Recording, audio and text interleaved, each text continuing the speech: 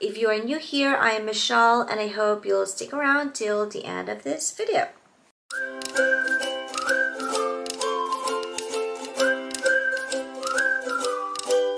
Today, I'm going to give you 10 effective strategies on how we can make reading more fun and engaging for our kids from ages 18 months to 4 years of age. I have worked with children as an educator for many years, and I'm going to share with you how we early childhood educators read books to children in a childcare or daycare and in a preschool setting as well. As we know, reading books to children can be quite challenging at times, like getting them to sit for a long time and getting them hooked to the books that we are reading for them.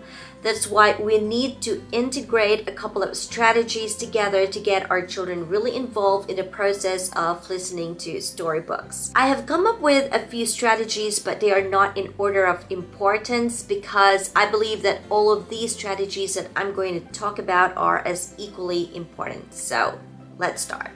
First, choose an age-appropriate book.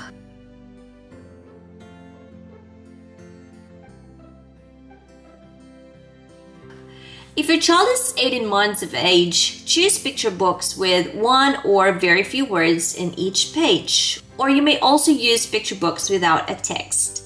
Children this age are still learning words, and that's what we should focus on, teaching them words first, then phrases.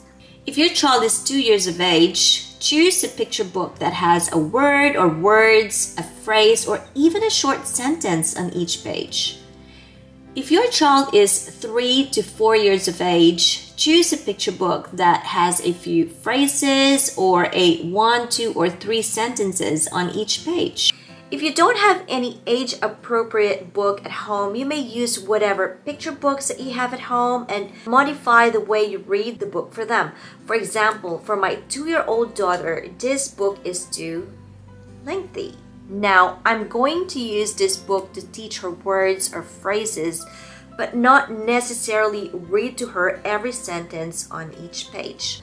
For children ages 18 months to 2 years of age, it's good to use repetition of words or phrases as you show them a picture book. For example, tortoise, rabbit. Yes. Oh! There's another? And? Rabbit. Oh. Tortoise. Rabbit. Okay, what do you see there? And? The next strategy is use picture books to read to your kids. Books without pictures are boring for kids within this age range. All preschools and early child care centers use picture books. Young children love to see books with colors, pictures, and even pop-ups. Pop-up books or movable books which cover flaps or pull tabs are very interesting for children because they make the story come to life.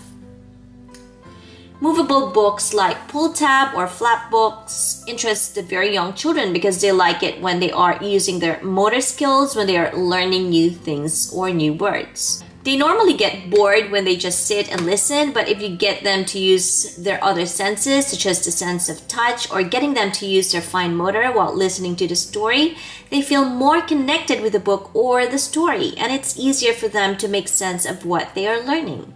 My third strategy is to get started reading books that interest your child. Know what your child is interested in and choose a book around that interest. For instance, if your child likes to play with dinosaur toys, then read a picture book about dinosaurs to your child. Use these interest-based books to get your child engaged in the listening or reading process. Then later on, you may choose books of various topics to increase your child's interest in other topics, which will also be a huge help in expanding your child's vocabulary. My fourth strategy is to read a picture book with your child many times before introducing to him a new book. Read one book per day and read the same book for about a week or two. You don't have to limit yourself to reading only one book to your child. You may read 2 or 3 books per day, but make sure that you read those books in a span of a week or 2. And why is this important? Children need to familiarize themselves with a book, because the more that they are familiar with a book, the more that they will stay engaged with you. You will notice that as you read to them, they will sometimes point out to the pictures and say the words just before you point out the pictures and read for them those words. The more that they are familiar with a book, the more interested they are in the process of book reading. The more familiarized these children are with a book, the more confident they will be in showing you what they know or what they have learned from the book. My 5th strategy is to check your pace of storytelling. If you're reading a storybook to your 3 and 4-year-old children and you are talking too fast, then they will stop listening to you eventually. We have to remember that young children take longer time to process or filter the words that you are saying to them compared to school-age children.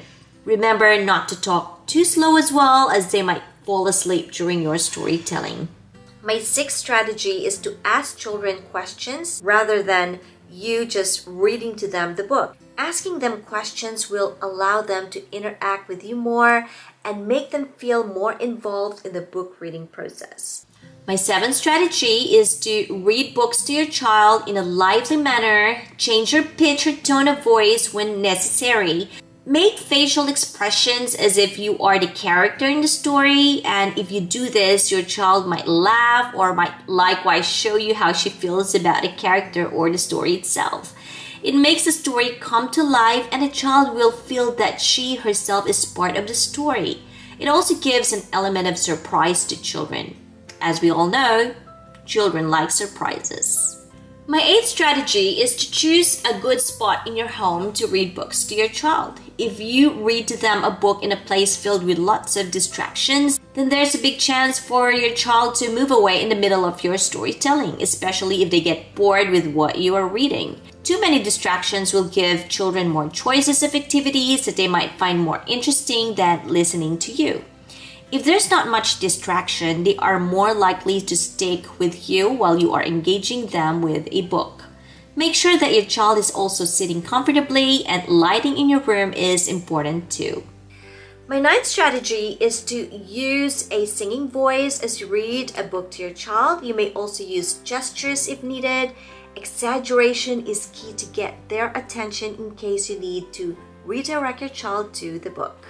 And last but not the least, you may use puppets with books to make storytelling a little bit more fun for your child. You can find books with puppets in many online shops. I will leave some links in the description box of these kinds of books and where to get them, and a few other books that I also recommend that you buy because my kids find them very interesting and your kids might, love them too. Thank you guys for watching this video. Please leave a like and subscribe if you find this video helpful, and please feel free to leave a comment down below. Cheers, and I'll see you in my next videos. Bye.